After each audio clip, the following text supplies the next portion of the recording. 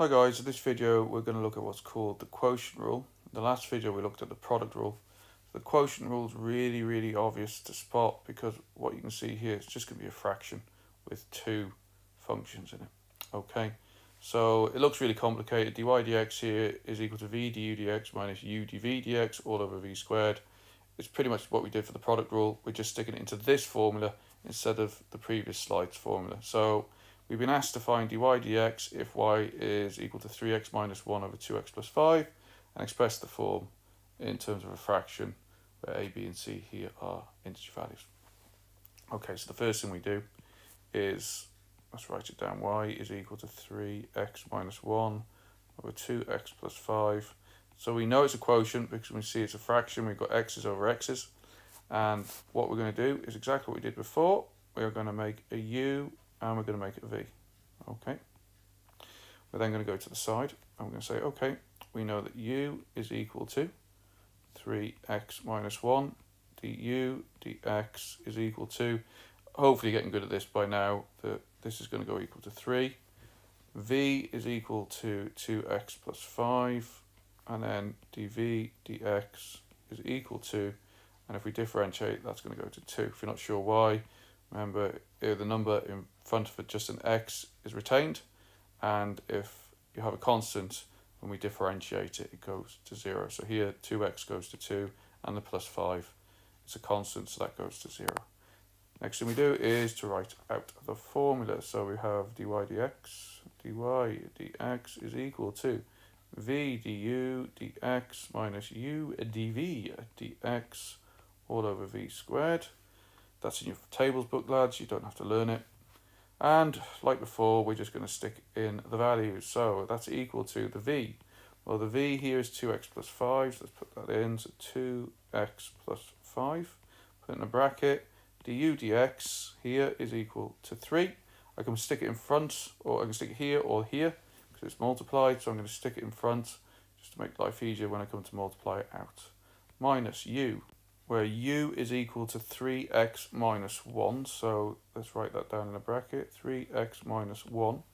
And we're now looking for dv dx, and dv dx is equal to 2. Again, I can stick it either at the end of the bracket or the beginning of the bracket. I'm going to put it at the beginning just so it'll help me when I come to multiply it out. Next thing, v squared. So v, we already know, is 2x plus 5, and it's squared. Now guys, you will never ever multiply out this bracket unless you're asked to, because hopefully you might find that we can find a factor on the top when we sort all this out later that might factor with this or might cancel with this. Okay, so never ever multiply out the denominator when you're using the quotient rule. Okay, now that I've given that lecture's over, next thing we need to do is to try and tidy this up so we can get it of the form of this.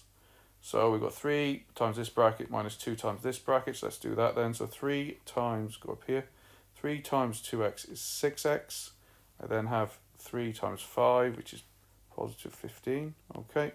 Minus 2 times 3x, which is 6x. And minus 2 times minus 1 is plus 2. So just so you can see what I've done there. So 3 times 2x, 6x. 3 times positive 5, positive 15. Minus 2 times 3x is minus 6x. And minus 2 times minus 1 is positive 2. Okay, and that's still all over 2x plus 5 all squared. Okay, collecting the like terms, 6x minus 6x are going to cancel out. And 15 plus 2 gives us 17 on the top. So it's 17 over 2x plus 5 squared, which is of the form a over bx plus c squared. And they're all integers. My a is 17, my b is 2, and my c is 5. So let's have a look at another couple of examples. We've got y is equal to 2x over x plus 1 here at the top.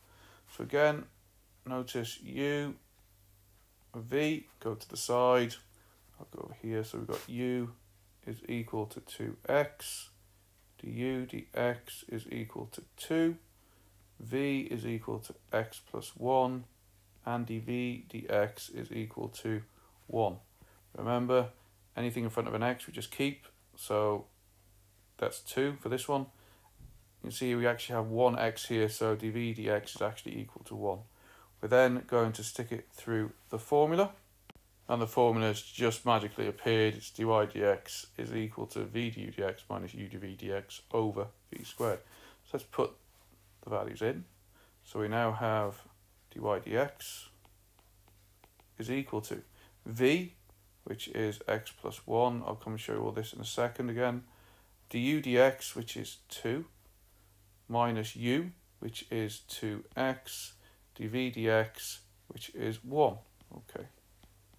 All over v squared, which is x plus 1 all squared. So just to show you again, so v is x plus 1, du dx is 2, so the 2 there. Then we have minus u, which is 2x, by dv dx, which is 1, all over v, x plus 1 squared. Okay, we're going to tidy up the top as much as possible, so I'm just going to go up to here, and I'm going to get 2x plus 1 minus 2x all over x plus 1 squared. And again, 2 times x gives me the 2x, 2 times 1 gives me the 1, minus 2x, pretty straightforward. And hopefully you can see that the 2x and the minus 2x here are going to cancel out, and we're going to end up with 1 over x plus 1 squared, and that's my final dy dx. Okay, let's have a look at the next one. So we have if y is equal to 2x plus k over x plus 3 and dy dx is equal to 5 over x plus 3 squared, find the value of k. Oh, all right, it's just a different way of asking a question. It's given us the answer this time. So we know that this is our u. We know that this is our v. Again, we go to the side, so we've got u is equal to 2x plus k. Du dx, well, let's just think about this one. If we have a look, the 2x, remember any number in front of an x just gets, well, we just keep, so that's equal to 2. Now this plus k is just a constant, it's a real value. There's no x on the end, so it doesn't matter what it is. When I differentiate it, it's just going to disappear and go to 0 because it's a constant. So du dx here is equal to 2. V is equal to x plus 3. And dv dx is equal to 1. Again, same reason. What we have here is x, it's 1x here, so whatever's in front of the x we keep, which is the 1. And this is a constant, so it's going to disappear just for the same reason as this. So if this k was equal to 10, it would disappear, just like this 3 is going to disappear when we differentiate it. Okay, let's use the rule, and we know that the rule is dy dx is equal to v du dx minus u dv dx all over v squared. So I'm just going to come in and put the values in here, see what happens. We've got dy dx is equal to, well, v, I'm just going to do it and then show you where I got the numbers from. So x plus 3 du dx, which is 2, minus u, which is 2x plus k, and by dv dx, which is 1, all over x plus 3 all squared, because that's v, just to show you where those come from. So the first one is v is x plus 3 here, by du dx here, minus u, 2x plus k, by dv dx 1 all over v, x plus 3 squared. Okay, let's try and tidy that up a little bit. So I've got, that is equal to 2x plus 6 minus 2x minus k, and that's all over x plus 3 all squared. And that means that we can simplify that a little bit further, and we get 6 minus k over x plus 3 all squared. Now, we're not quite finished, we're trying to find k here, but we do know that the differential dy dx is equal to 5 over x plus 3 squared, and we've worked out the differential to be this expression here. So that means we can equate this with this. So let's do that now. It's going to go across to here. So what we now have is 6 minus k over x plus 3 all squared must be equal to the answer that we've been given, which is 5 over x plus 3 all squared.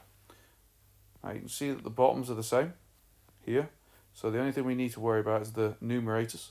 So this must be equal to this. So let's write that down. So 6 minus k must be equal to 5. I'm going to take the k across. So I've got 6 is equal to 5 plus k. And then I'm going to take the 5 across, which means that k is going to be equal to 6 take away 5, which is 1. And k is equal to 1.